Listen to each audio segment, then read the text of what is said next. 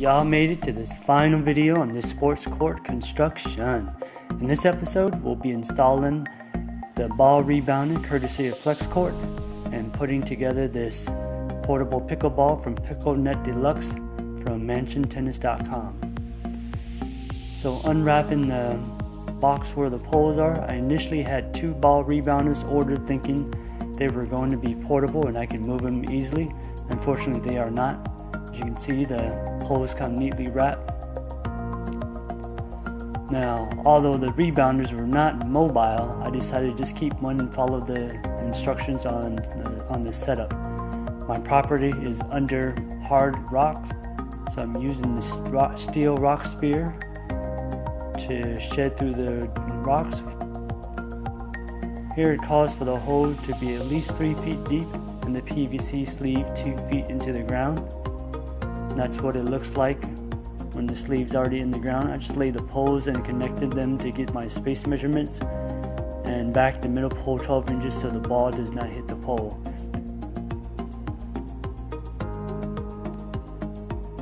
And that's the third one there.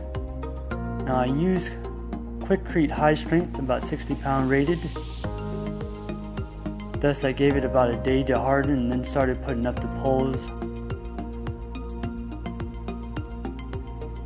As always, my son is wanting to help.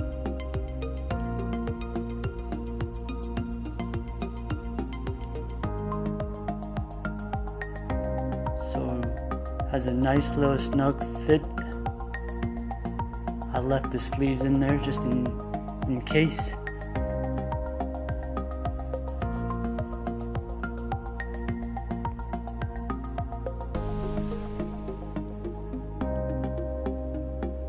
Next I added the clamps, which is a 9/16 bolts and nuts. You might need 2 people here for this one. I had my son hold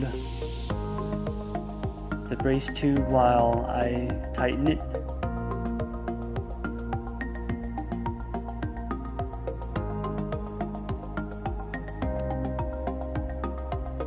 And so actually this is the brace tube, and it actually has a 5/8 screw built in, but you'll need to access it with a 5/8 Allen wrench.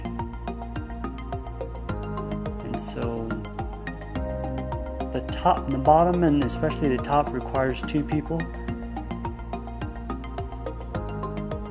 Come to think of it, look at my son, he's quite high. It's an extremely helpful 8-year-old. Now the winter in California gets dark fast. Here just putting up the netting. We'll have better pictures in the morning. This is a 10 feet by 20 feet ball rebounder, perfect for the paddle tennis court / pickleball court. Here's the next morning. Here's better lighting. Here's what the brace looks like. By the way, the tubes are hollow. Unfortunately, you'll need this plastic cap to cover to reduce erosion and rust. Here's the bungee cords. There are 30 provided. I looped them around to get more tension and hopefully more bounce. On the bottom, there are 20 adjustable straps to get even greater tension.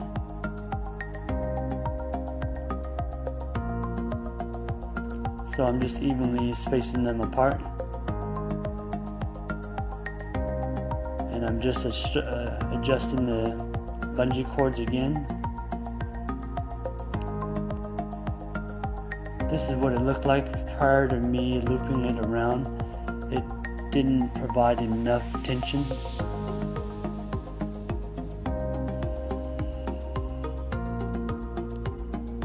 That's what it looks like when it's set up. Now here I'm just tightening the adjustable straps. The vinyl skirts does a great job of hiding those straps. and they're held together by zip ties. And the kids are anxious to test the rebounder. They like kicking the ball against the netting, as well as playing tennis. However, when they play tennis, the ball still goes over the top of the pole. So kids will just need to practice some more.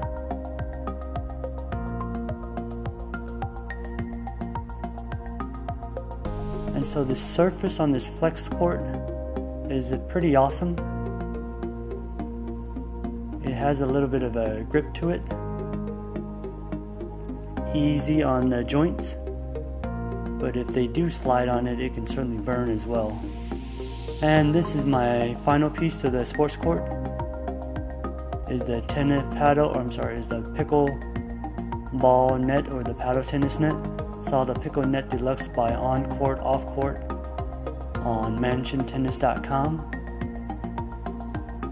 Now the great thing about this is it is extremely portable and mobile, easy to assemble. It has its own bags that you can break it apart in less than 5 minutes and carry it to wherever you want it to be. It also has brakes in case you don't want it moved. Here my children are helping me get the other side put in.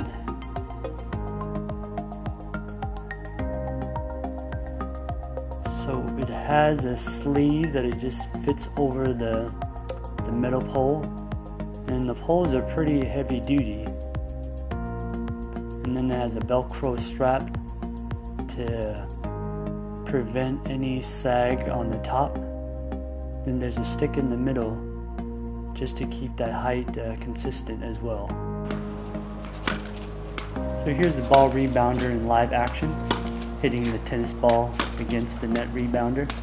Has a nice little return off the net. It doesn't make a pounding noise as it would if you were hitting it against concrete or maybe a wooden wall. So far I like it. Do a little volley there as well. Now, what I like about the Picklenet Deluxe is that it's portable and mobile, and so in order to prevent the fall of the ball from going into the pool, I just edge off that end there on the left. And so now I'm using a bigger ball just to see the bounce it gives. As you can see, the return is fairly decent. So the kids will be playing soccer, paddle tennis, practicing their serves, along with playing basketball. So there's all sorts of activities that they can do. And here you guys go. This is my finished project, my multi-sports court in my backyard. And so I have the Mega Slam hoops, which is first class, flex court surface, which I love the color, vibrant crimson and blue of the alma mater KU. The surface is easy on the joints. The Picklenet Deluxe by OnCourt, OffCourt, from mansiontennis.com. And then the 10 by 20 feet ball rebounder from Flex Court. So if you guys are interested in any of these products, I'll leave a link in the description. Otherwise, take care, and we'll see you in the next episode.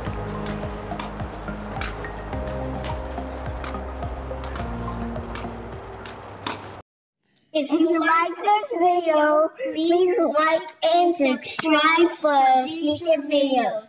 Thanks, Callie Mood.